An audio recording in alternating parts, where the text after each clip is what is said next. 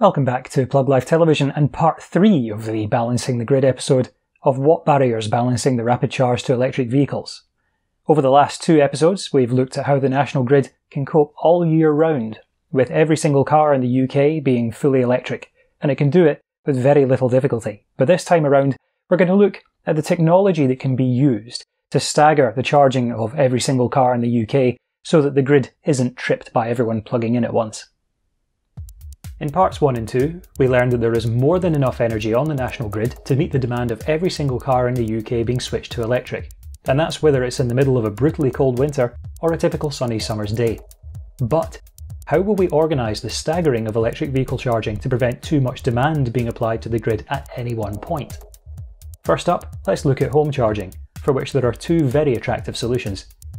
The first is smart charge points, such as the MyEnergi Zappi, which is arguably the leader in this field.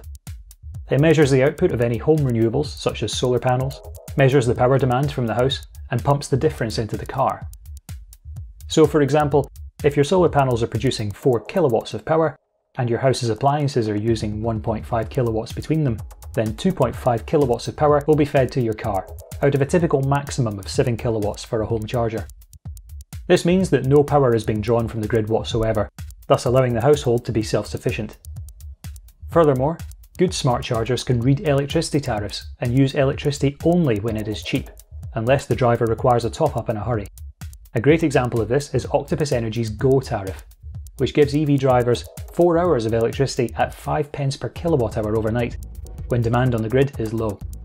In this scenario, the smart charger will refrain from charging the car during the day during the standard electricity tariff, and start charging the car overnight as soon as the cheap off-peak electricity tariff kicks in.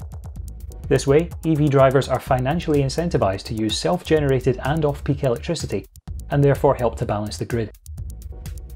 Octopus are also pioneers in bringing dynamic electricity tariffs to the UK market. These tariffs track the wholesale price of electricity, so at peak times tariffs are expensive, but at off-peak times tariffs can be very cheap. In fact, when there is excess renewable electricity on the grid, drivers on dynamic tariffs are even paid to charge their cars. Take this hypothetical example. At 6 PM, most electricity is being provided by thermal plants, such as gas and nuclear, and grid demand is high, so electricity is expensive. Our smart charger has held off from charging the car at this moment in time. As the evening progresses, demand starts to fall, and so does the output from thermal peaking plants. Simultaneously, wind power starts to increase. The dynamic electricity tariff continues to fall, but the smart charger holds out, knowing what's coming next. By midnight, the driver would only have to pay pennies to charge their car, but even better, at 2 AM, output from renewable energy sources surpasses grid demand, driving wholesale prices negative, so drivers are paid to charge their car.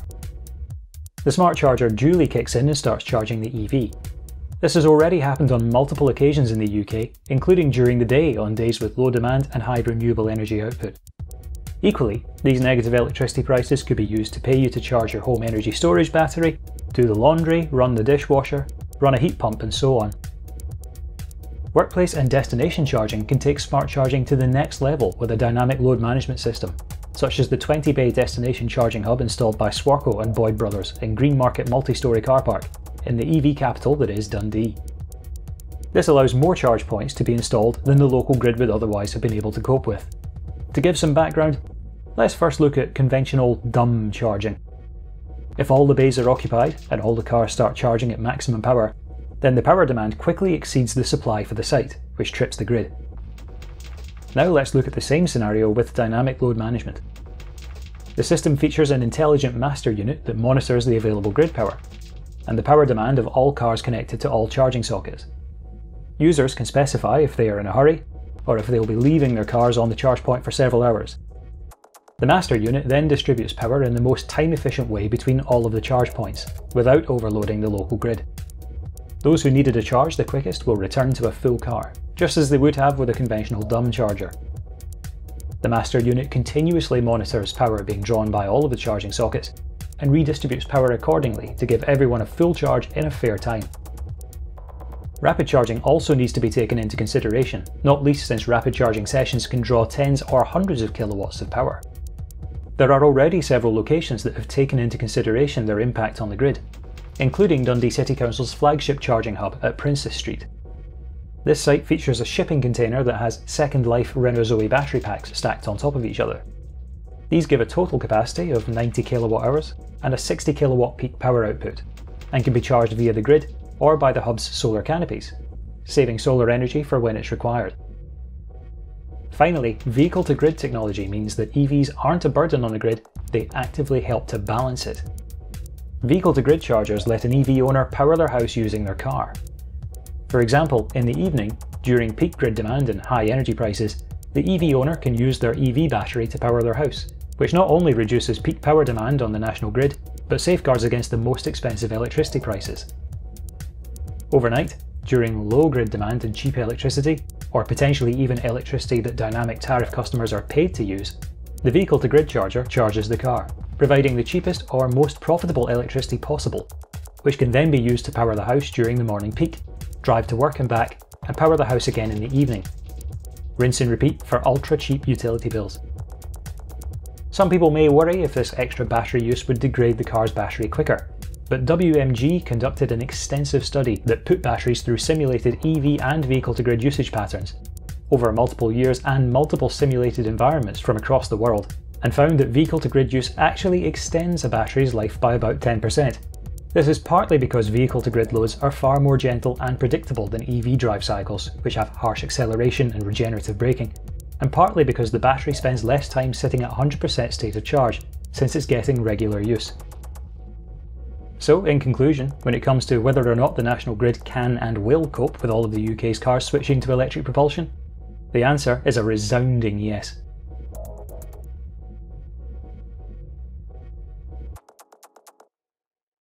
So there we have it. Not only is there enough energy produced by the national grid within a 24-hour period to meet all existing demand and also the energy requirements of every single car in the UK being switched to electric, but there are loads of really attractive technological solutions that mean that we're not going to see a surge in demand in the national grid that trips it because too many cars have tried to charge at the same time.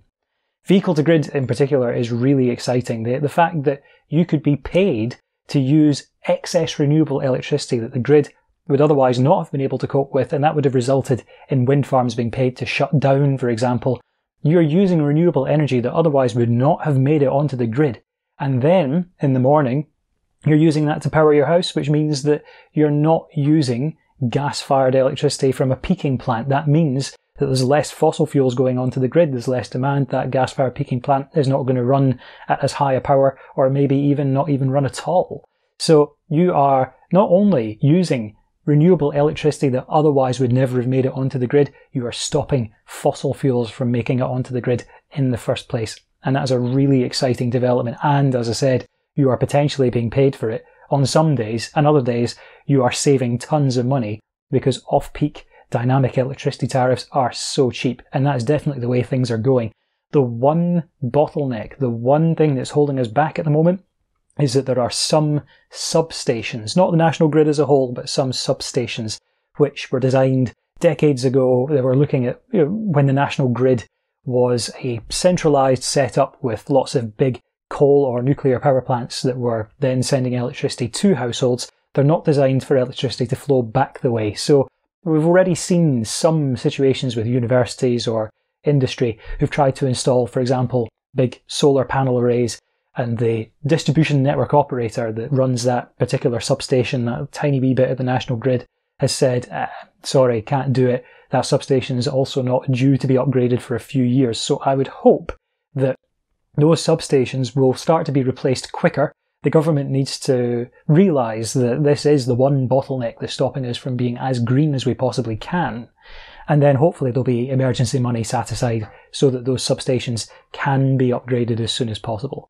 So even without that though, the grid can cope and the grid can be really green, but the future could be even greener if we have that full capability.